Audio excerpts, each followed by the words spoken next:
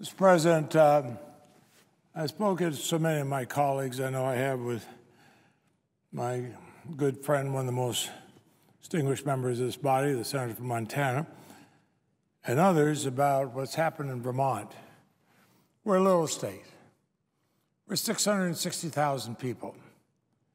We're a state that has sent volunteers all over the country when people have been hit by earthquakes and tornadoes, hurricanes, flooding.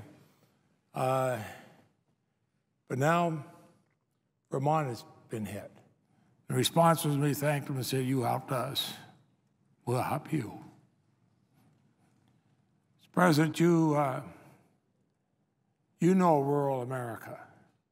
And you know we pitch in to try to help each other.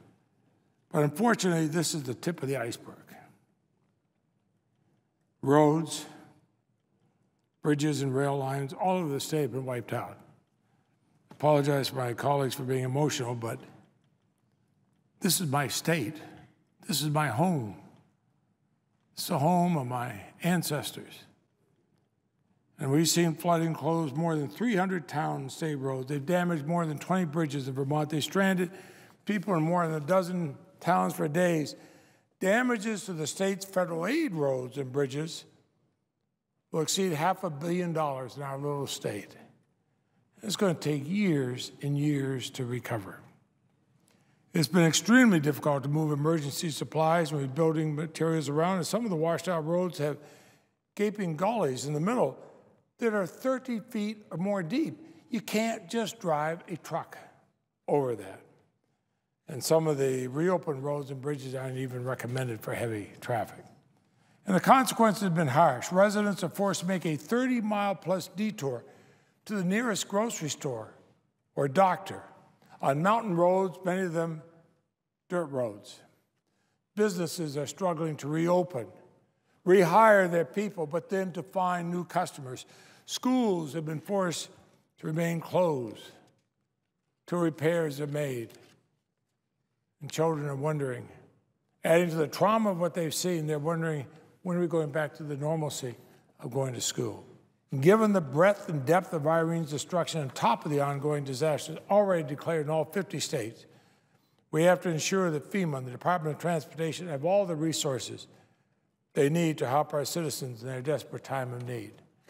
The other night, the President addressed the Congress and the nation from the floor of the House of Representatives. On his way in, he leaned over and said to me, I'm thinking of your people in Vermont. And that means a lot. And I do applaud him for issuing the emergency declaration very, very quickly, and then when we needed to make an adjustment to it, doing that. But we have to replenish the FEMA Disaster Relief Fund and the Federal Highway Emergency Road Fund, both of which are at dangerously low levels right now, not just for Vermont, but for every other state. Every other state that have been hit with the same kind of problems. Without supplemental funding to these and the other emergency accounts, Vermont and all the other 49 states with ongoing federal disasters are not going to have the resources to rebuild.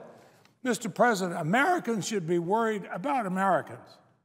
The kind of money we're talking about we throw away in Iraq and Afghanistan in a week's time. And we do it on a credit card. And we say we don't have to pay for it. And now we have someone say, well, but if we're going to help Americans, we better find out some way we can pay for it. Thousands of American families and businesses have been devastated by an unprecedented series of floods, tornadoes, hurricanes, wildfires. Look at the pictures out of Texas and other natural disasters these years. The people hurting out there, they're not thinking about Democrats versus Republicans or Republicans versus Democrats or red states versus blue states. They're saying we're Americans. We help everybody else. Can we at least help ourselves? In my 37 years in the United States Senate, we've always dealt with disaster bills together. We haven't cared whether it's a Republican state or a Democratic state, whether it's a Republican president or a Democratic president.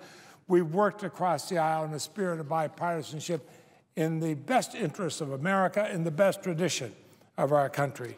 It's unconscionable that a small number decided to inject politics and political point scoring into a situation that's already so difficult and so laden with grim realities for so many of our fellow citizens. Go and talk to a farmer who's seen his herd decimated and tell them that. Go and see a small business owner that's a major employer in a small town and who's saying, I don't know how I can keep hiring these people. Go and tell a child who's asked their parents, when will the road be done so that we can go to school or visit grandma? Tell them, tell them.